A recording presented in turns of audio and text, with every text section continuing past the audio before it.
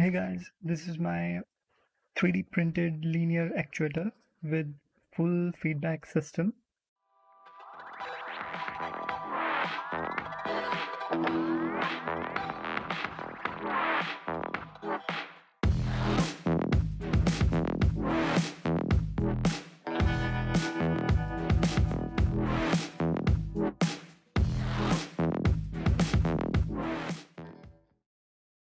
First of all, let me show you how it operates. So I'm powering it up using an Arduino and a 5-volt power bank.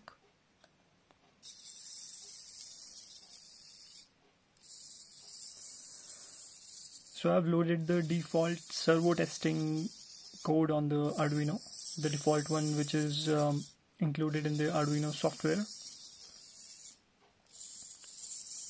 It is basically commanding this servo motor to go back and forth 0 to 180 degree and 180 degree to 0. This whole assembly is 3D printed. Each part is 3D printed except the servo motor, of course. You will only need the 3D printed parts and the servo. This is the potentiometer which is inside the servo motor. If you've ever opened the servo motor, this kind of potentiometer you will find inside. So I just took the potentiometer out, put it on top of the assembly, this rack and pinion assembly, so that the feedback can be provided to the motor and it can operate fully. We can get a full positional control on this motor. I have used a 25 tooth gear here, which has a 10 tooth gear on top of it, which is driving a 25 tooth gear again, which is connected to the feedback potentiometer.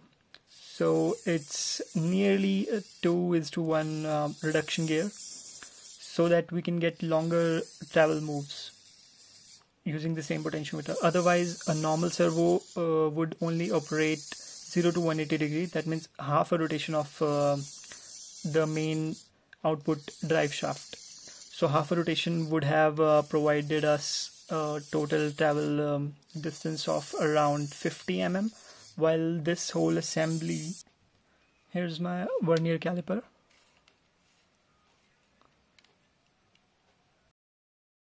Total rack is 94 mm. So we get nearly 94 mm travel using the reduction gear. Otherwise we would have gotten only nearly 45 mm or something like that. I calculated earlier. So this is the main advantage of a feedback system and reduction gear on a linear actuator system. I will be uploading the 3D files for these on Thingiverse or something within a few days, because I will be putting some mounting holes on this assembly, this bracket here. Right now it cannot be mounted on anything. This is just a proof of concept. And I can also show you how is this thing constructed or assembled. This is the 3D model of the linear actuator. I have designed it in Fusion 360. Here's the model. This is the slidable rack and the main driving pinion. This is the socket here for the potentiometer, which will come out of the SD90 servo. It will be fitted here, and this gear will be driving it. I can show you each part individually. Let's see the main driving gear first. This gear will be driven by the servo motor. If I hide the servo motor right here below this gear, you can see I have made a socket for fitting the servo attachment that comes with the SD90 servo motor. You'll just have to cut that arm off nearly in the middle, and that arm will get press fitted inside this gear. No need to glue it, super glue or whatever. It will fit pretty snug, so you won't have to apply any kind of glue to it. And the servo motor will be able to drive it perfectly. This gear is 25 tooth, and above it is a 10 tooth gear directly attached to it. This 10 tooth gear will be driving the potentiometer feedback gear. Let me show you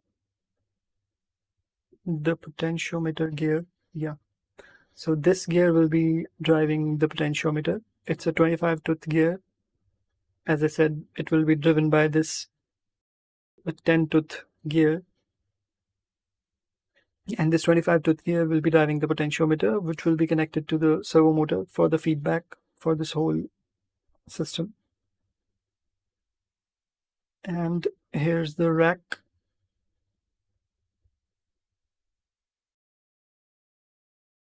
This rack is nearly 94 mm in length, which is pretty much enough for some general experiments or hobbyist kind of work. Let me show you the full assembly together. This is the complete assembly, and I can show you how it works. I'll be driving the joint, the main gear here. The main gear will be driven by the servo motor, and obviously you can turn the servo motor clockwise or anti-clockwise.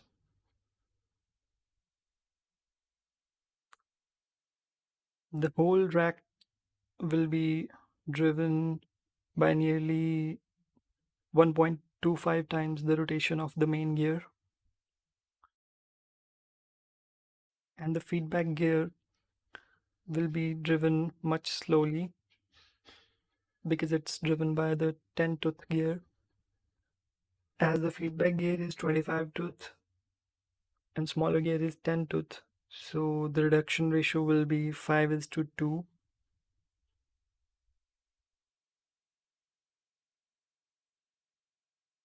This is done so that the rack can travel much longer distance as compared to if it was driven by the servo motor directly. Right now I operated this mechanism using an Arduino. Here's the Arduino, which had the servo code in it, so it's just moving back and forth. You cannot see the positional accuracy of this mechanism using the Arduino right now. I will show you its precision using this servo tester. You might be familiar with these servo testers. So let me rewire it. You might be wondering how I connected the servo motor to the icsp port on the Arduino. Well, I can show you. This is the servo connector.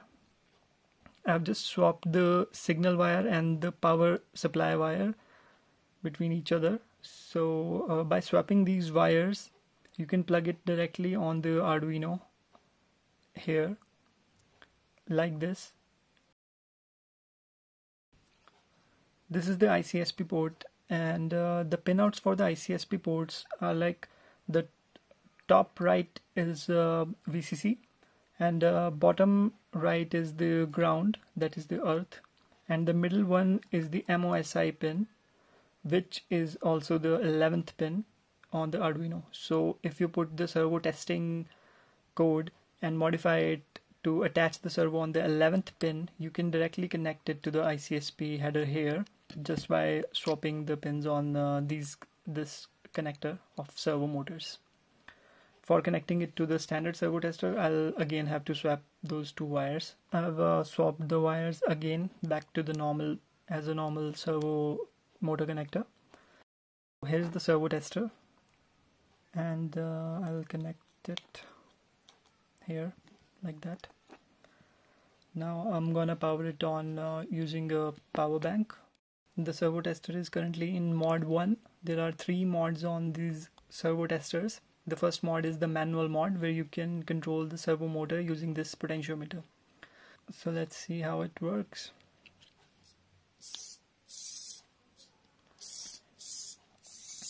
So as you can see, this is really smooth assembly, and it's working quite smoothly actually, and I didn't expected that. You can move it around real fast and really accurately. You can see how precise it is.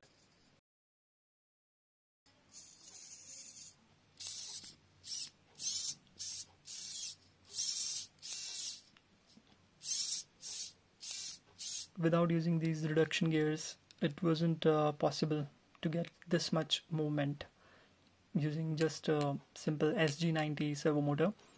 I've removed the sticker on this servo motor, so you can see that it's empty inside. The potentiometer actually lies here on this part of the servo motor. I've removed the potentiometer and put it on top of this assembly, and the 3 wires just run parallelly to the solder board, to the PCB here, and I've soldered these wires inside. I can show you how a servo motor looks from the inside. This is a typical Tower Pro SG90 9G servo motor. So if you open it up from the bottom, I'm removing the top 2. You can see this tiny PCB inside, which is connected with these main signal and power wires. When you remove the PCB, you can see these 2 white wires connect to the motor, main motor. So these one you should leave connected. And these 3 wires, these 3 red wires, are the potentiometer wires, which we need to cut and remove the potentiometer from there. Yeah, so you can see the potentiometer inside. Looks from the top. So we just need to remove this potentiometer and rewire it on top of this assembly. That way we get full feedback and we get very precise positional control over the linear actuator. So that's it, guys. Let me know if you like it. Like this video, subscribe to my channel if you want to see more random things, more 3D printed random engineering things. If you need any more details on this, comment below the video.